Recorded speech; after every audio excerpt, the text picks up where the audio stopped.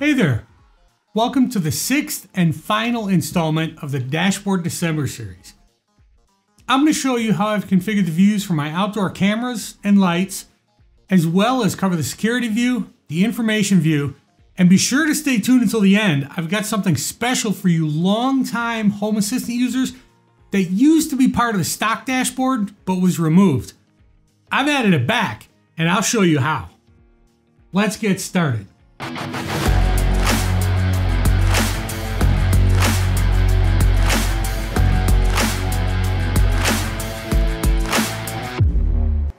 If this is the first video in the series that you're watching, I really do recommend that you start with the first video. A lot of the code that makes up my dashboard is reused across many of the cards, and I only take the time to explain it the first time we bump into it. Because of that, you might miss something important if you only watch one of the videos. No, it's not a trick to get you to watch more videos. It's simply that I don't like repeating myself, and even if I did, it would make these videos much longer than they already are. I'll drop a link to episode 1 in the description below, just in case you need to get caught up. There are still 9 cards on the main page of my dashboard that I haven't covered in this series yet. 9! Clock's ticking, so let's get cracking. The first view we're going to look at is my backyard. As you can see, I've got a few cameras, some lights, and an audio zone control. The page begins in the old familiar way, with a vertical stack followed by a title card and a back button. Beneath that, we've got a horizontal stack that simply has 3 on-off switches for the deck lights, the eaves lights, and the floodlight on the rear of the garage. They use the same standard code as the rest for controlling the icon color. Simple. Next is the audio zone card for the whole home audio, which we're skipping. Don't worry, I'm still planning an entire video dedicated to just that topic. Then we've got cameras. These are all the same code, so I'm not going to go through each and every one of them. It is worth noting, however, that even though there are only 3 cameras, there are 6 camera views on here. 3 of them are real-time camera feeds, the other 3 are alert images from those cameras. What are you talking about? The alert images are from Blue Iris.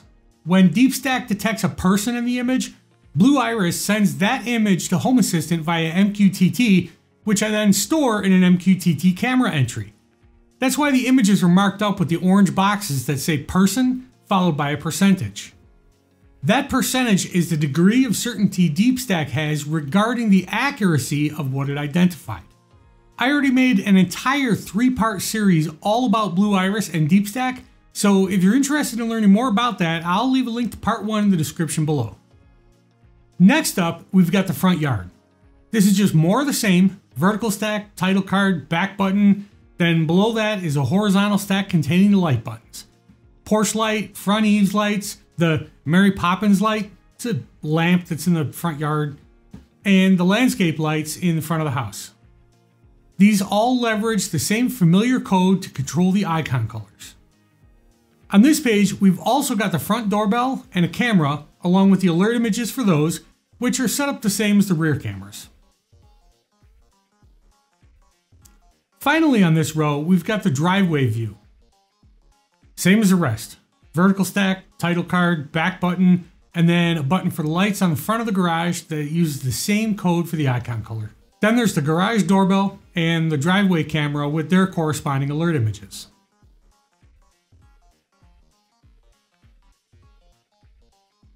Next is the security view. This card begins like every other card on my dashboard. Vertical stack, title card, and back button. Below that, we've got a whole bunch of chips. One for each exterior contact sensor that I've currently got set up.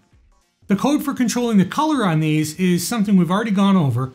Off or closed is green, open or on is red. After all the contact sensors are a bunch of motion sensors. No, these aren't the little Akara motion sensors from Amazon that'll trigger every time an animal walks in front of them. These are MQTT sensors from Blue Iris that are only triggered if DeepStack identifies a person. There's 1 motion sensor for each exterior camera feed. For these, I'm also changing the icon. When the sensor's off, meaning no people, the icon is green, and it's a person with a line through it.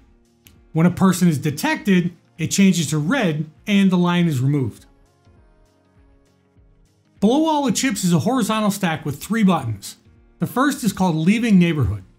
I covered this in detail in a previous video, but the short version is that this is something I created to deal with a very specific situation that we deal with, and you may also. I have lots of automations that do things based on whether or not we're home, or are arriving home, or leaving home, etc. Things like opening and closing the garage door, or enabling and disabling the port forward rules to allow the companion app to communicate with Home Assistant.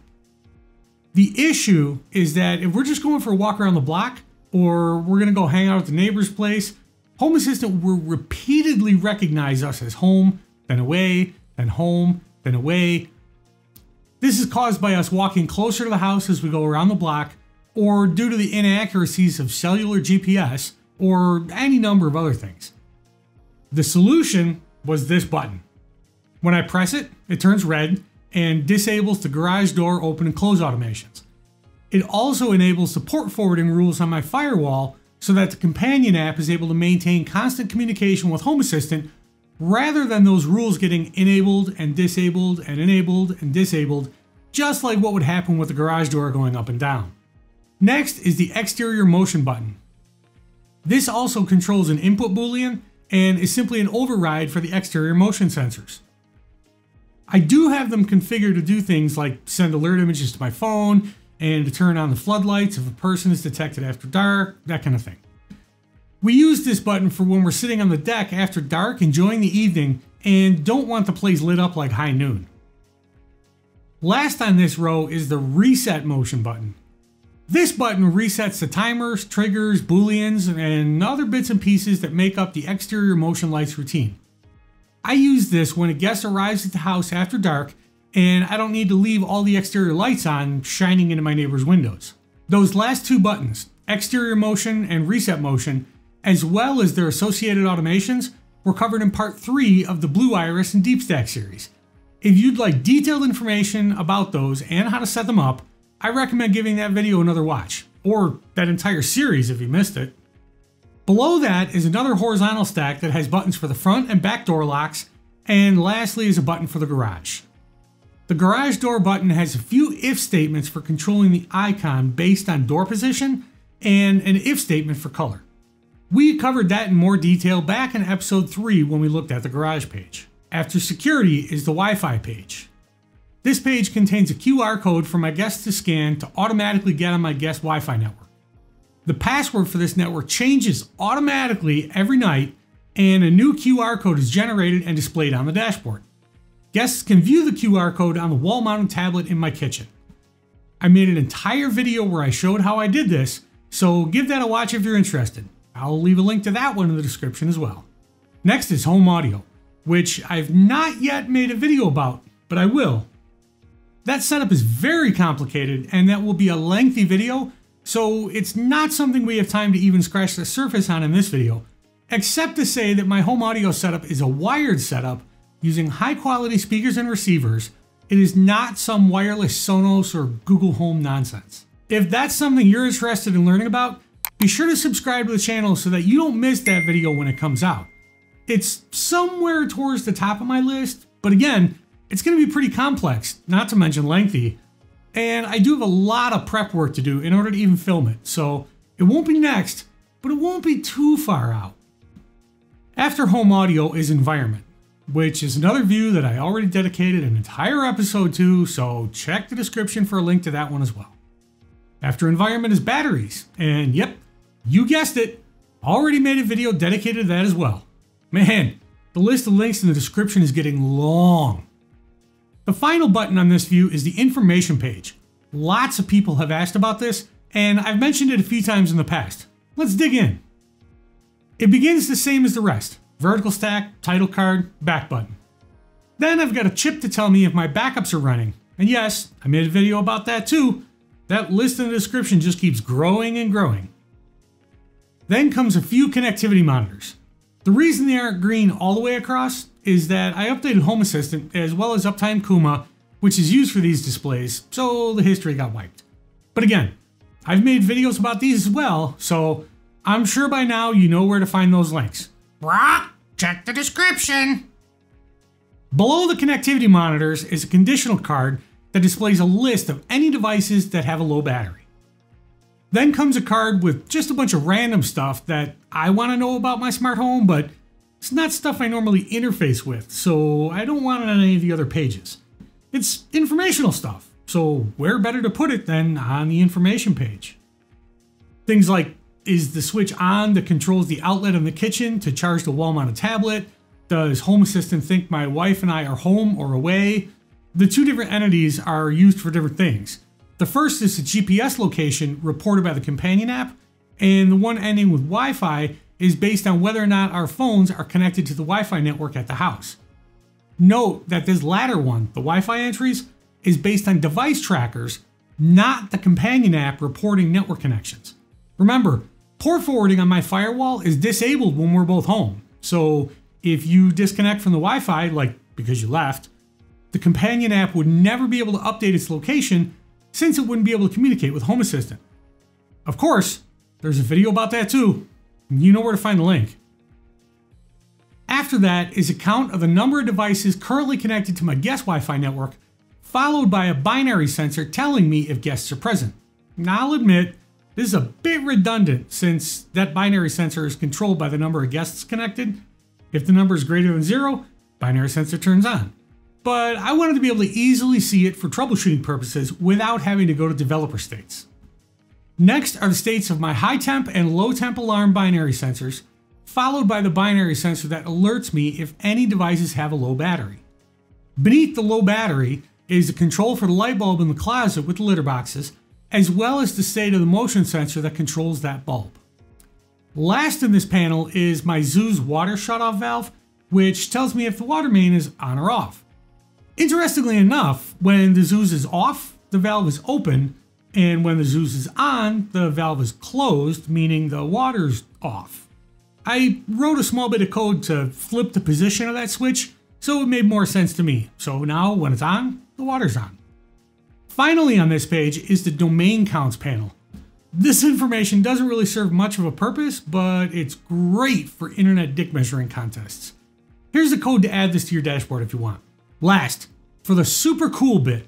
Do you remember this page? On the left-hand navigation bar, there used to be a button called Supervisor. When you tapped it, this is what you saw. At some point, this was removed. That made me sad, so I put it back. To do that, you need to edit configuration.yaml and add this bit of code here from lines 719 to 724. Restart Home Assistant and you're all set. No guarantees as to how long this will continue to work, but at the time of recording, I'm running version 2023.12.0 of Supervisor and 2023.12.4 of Core, and it still works. Finally, we reached the end of the Dashboard December series.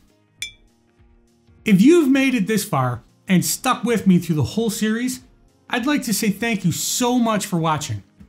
I hope you had a wonderful Christmas and a great 2023. I hope your 2024 is even better. Speaking of thanks, I'd like to give a huge thank you to my current patrons over on patreon.com. Your support really does mean a lot to me. Keep on kicking ass. If you're interested in supporting the channel and would like to join them, say it with me. There's a link in the description. All sorts of great benefits are available, starting at just $3 US per month. Now that I've gotten through all the informational content, I'd like to take a moment and reflect on 2023 and talk about plans for 2024. Lots of big changes took place this year, both on the channel and off. As we began the year, the channel had 440 some odd subscribers, and I had published a random mix of how-to videos. I had made the classic YouTube mistake of not dedicating my channel to any one specific thing. I had videos about how to replace a light switch, how to replace a ceiling lamp, how to cook a wood-fired pizza, all sorts of totally unrelated stuff. I was all over the map. The only videos that really got any views were the handful of Home Assistant videos that I had made. So pretty early on in 2023, I decided to take down all that random content and dedicated the channel to Home Assistant how-to videos. I also decided that if I was going to be serious about making videos, I was going to do it right. I invested in a second camera, better lenses, some lighting, and improved my studio. I also really dedicated a lot of time to improving my editing skills and put more thought into what my videos would be about, as opposed to the sort of just rambling discussion that the early videos were. Once I made that decision and started working hard to improve my content, views and subscribers started to take off. As I'm recording this just a couple days before the end of the year, the channel has just over 4,300 subscribers and just over 388,000 views. It's a little bit short of the goal of 5,000 subscribers that I had set for myself for 2023, but overall I still think 2023 was a great year. Subscribers increased tenfold and views increased by almost that much as well. I managed to get out 35 videos, including this one, which is an average of nearly 3 per month. There was a huge gap in the Blue Iris series though, and for that, I really do apologize. That series ended up being way more complex than I initially thought, and then there were all the product and technical difficulties on top of it. Ugh. Off channel, my wife and I welcomed our first child into the world, a wonderful baby boy named Sebastian. I had emergency surgery in early September, and then during recovery, I caught the Martian death flu that my son brought home from daycare, so that kept me from making any videos for nearly 2 months. It was bad. I couldn't even complete an entire sentence out loud without going into a coughing fit. Not a great way to be when you've got a bunch of stitches in your torso. There have also been some very recent changes in my professional life that will likely end up being a bit more demanding on me as well, so we'll see what that means in terms of how often I'm able to make videos in 2024. Speaking of 2024, boy oh boy do I have all sorts of good stuff planned. I've grown sick and tired of the horrible interface between Ubiquiti and Blue Iris for cameras, starting with how terribly unreliable the doorbells are. Because of that, I've got a couple of doorbells here that I'm going to be comparing against the Ubiquiti G4 doorbell. I've also got a UPS runtime expansion here that I need to install to ensure that my smart home remains functional in the event of a power outage. Once I get that done, I'm going to be installing NUT or Network UPS tools and integrating that into Home Assistant. I'll use that to do things like shut down servers or send notifications that the power's gone out. Hopefully, that'll help to prevent basement flooding because the sump pump can't run, because there'd be no power. I'll be able to run home and deal with those issues right away, rather than unknowingly coming home to a disaster after the fact. I've got a video almost completed about how to integrate Vizio televisions with Home Assistant, and let's not forget about the whole home audio video. I actually made some purchases on Amazon recently to help prepare for that video, so I am really looking forward to sharing that with you. I have a video partly written all about TCP/IP and DNS, as well as SSL certificates. That's likely going to end up being a multi-part mini-series as well, given the complexity and size of the topic. Not huge, but definitely 2, maybe 3 videos.